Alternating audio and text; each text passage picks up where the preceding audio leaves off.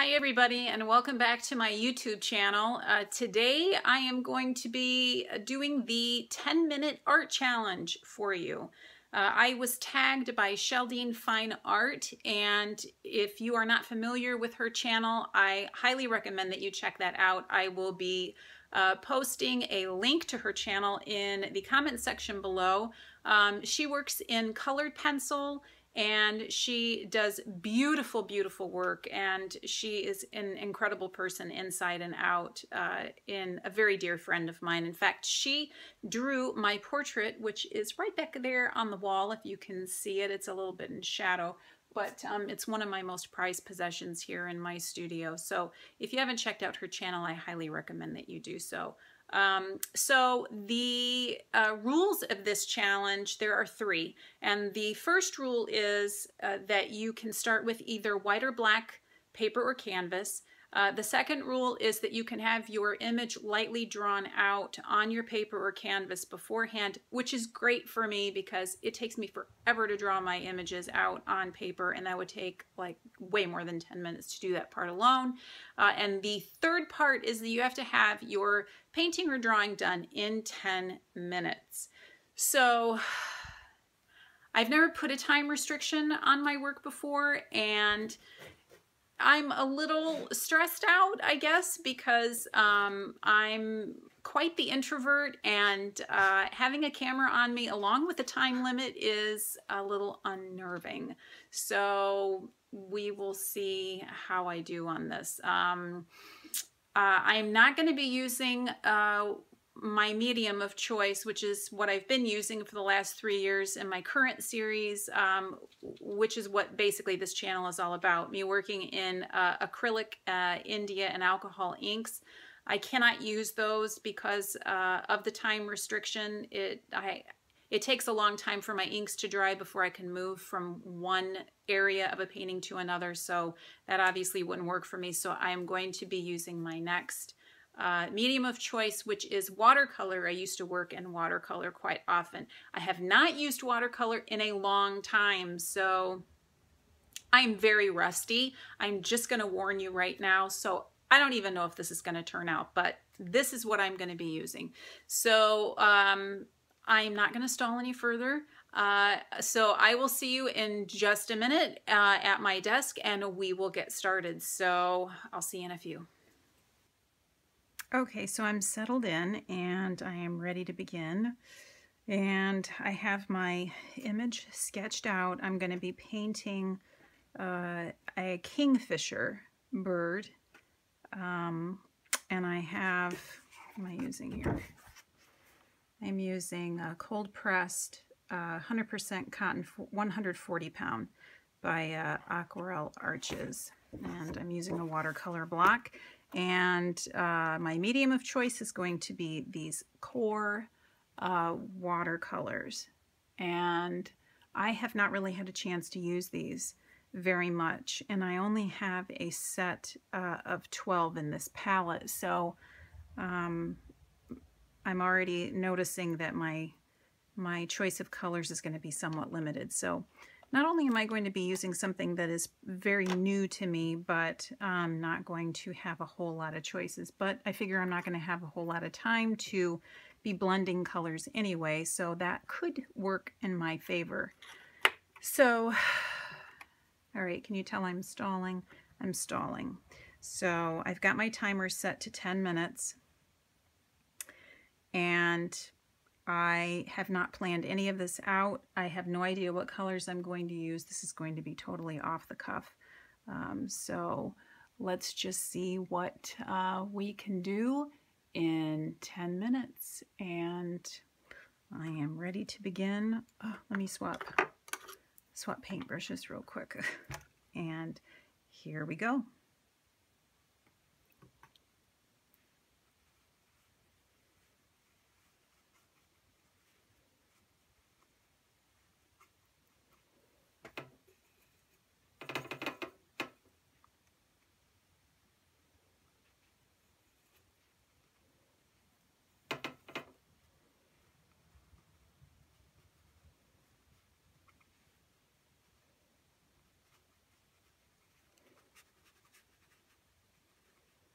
This really just doesn't give you much of a chance to think at all.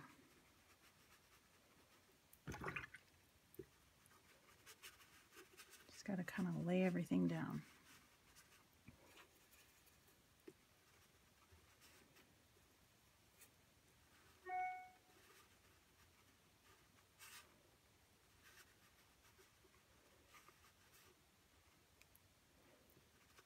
It's funny because I think I have a lot of time, and I know darn well that I don't.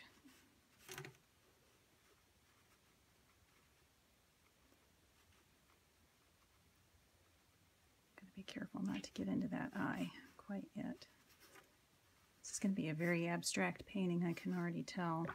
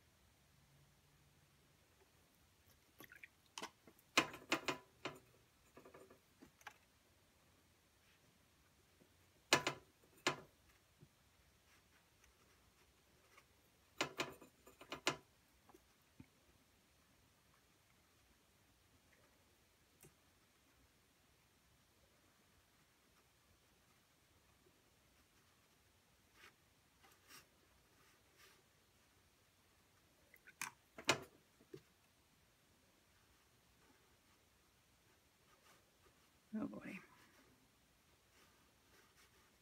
I feel like I've already wasted way too much time here.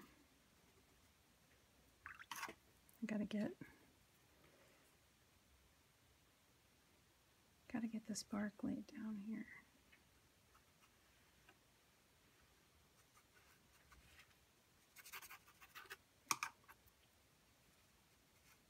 All right, I'm already running behind. I'm going to have to dry brush this a little. Use a little bit of this green for a little mossy effect. My gosh. I got 5 minutes left. A little over 5 minutes left. Oh boy, oh boy, oh boy.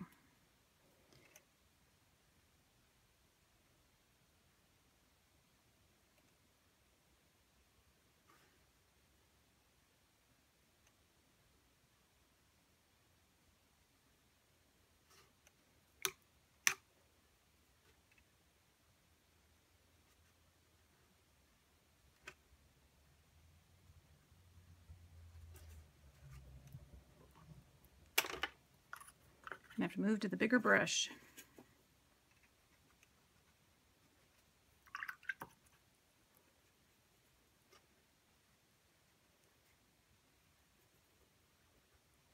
Less than 5 minutes.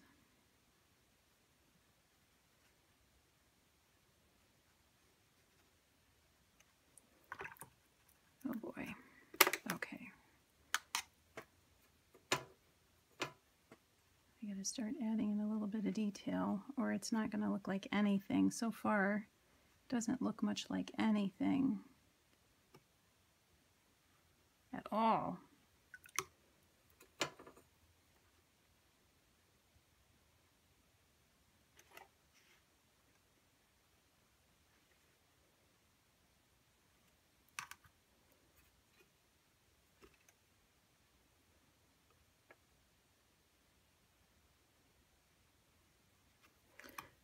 Okay.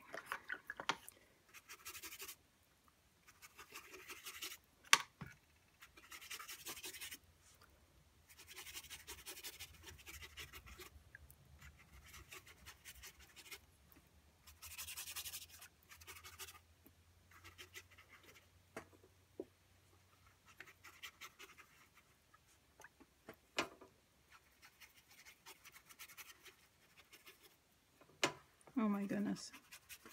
3.5 minutes.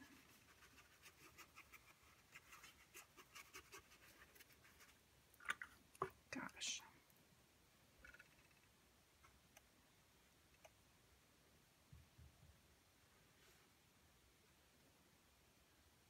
Oh my goodness. I keep saying that like it's going to change anything. I'm feeling so limited in my color palette. I just I don't have any colors really that I want to use with this. It's a very, very limiting palette. That's disappointing, but there's only 12 colors, so I suppose it's just the stress talking. Oh my gosh, I have no idea what to use for shadowing here. This black is not really black, it's more like a blue black, so I don't even have a true black to use, which is also a bit disappointing.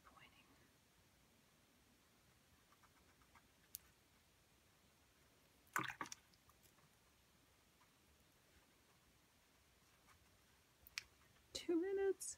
Oh my gosh.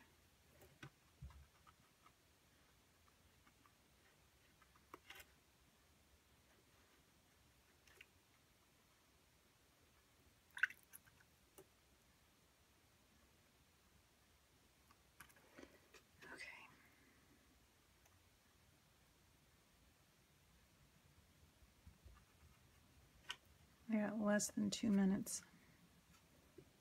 I gotta quit looking at the timer.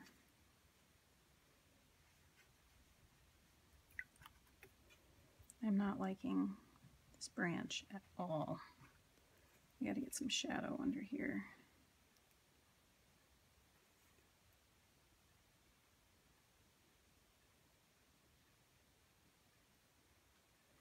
But I don't want it to blend in with the body, so okay. I'm not really, maybe add a little green, I guess. Why not? Why not? Green. Green is all I have.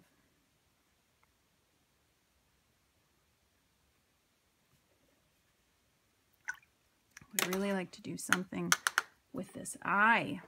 This eye is just looking not very good. Just something to perk that eye up, make it look more realistic. I don't know.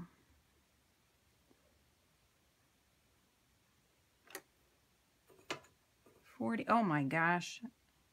I have 40 seconds.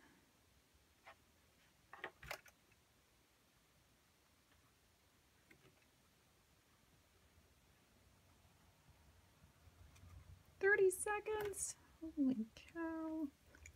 Holy cow.